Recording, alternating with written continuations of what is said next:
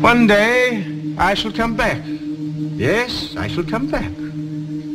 Until then, there must be no regrets, no tears, no anxieties. Just go forward in all your beliefs and prove to me that I am not mistaken in mine. Goodbye, Susan. Goodbye, my dear. Oh, yes, I can when I want to. And that's the point, really. I have to really want to bring them back in front of my eyes. The rest of the time, they sleep in my mind, and I forget. And so will you. Oh, yes, you will. You'll find there's so much else to think about, to remember. A tear? Sarah Jane?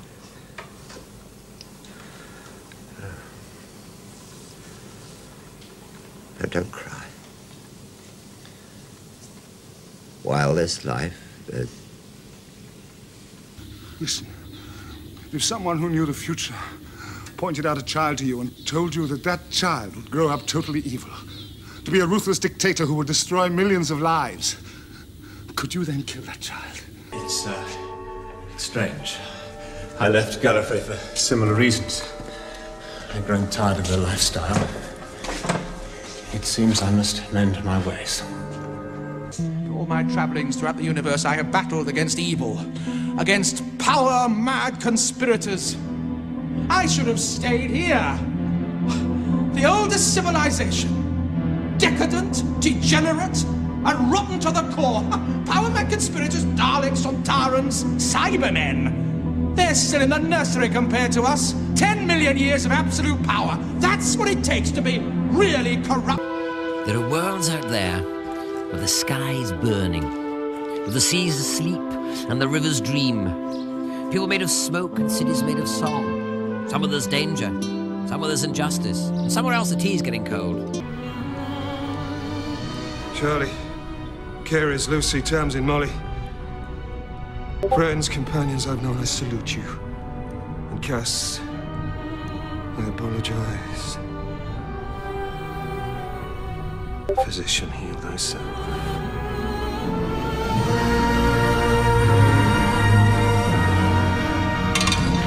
For this moment, I am the Doctor again. Thank you. Yes. Of course, suppose it makes sense. Wearing a bit thin. Do you know, like we were saying, about the Earth revolving? It's like when you're a kid. The first time they tell you that the world's turning and you just can't quite believe it because everything looks like it's standing still. I can feel it. The turn of the Earth. The ground beneath our feet is spinning at 1,000 miles an hour, and the entire planet is hurtling around the sun at 67,000 miles an hour, and I can feel it. We're falling through space, you and me.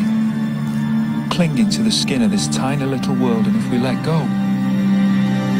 Yes, because there are laws. There are laws of time. And once upon a time, there were people in charge of those laws, but they died. They all died. Do you know who that leaves? Me!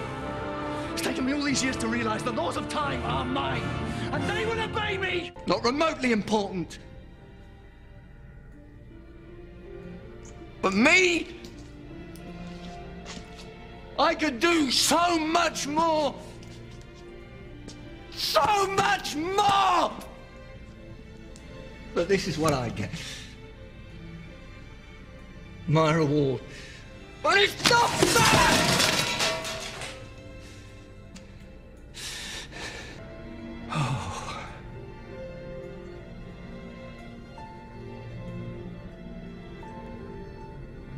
Lived too long.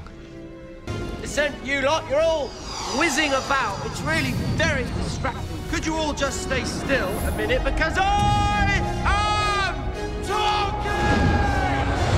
So, if you're sitting up there in your silly little spaceship with all your silly little guns, and you've got any plans on taking the Pandorica tonight, just remember who's standing in your way.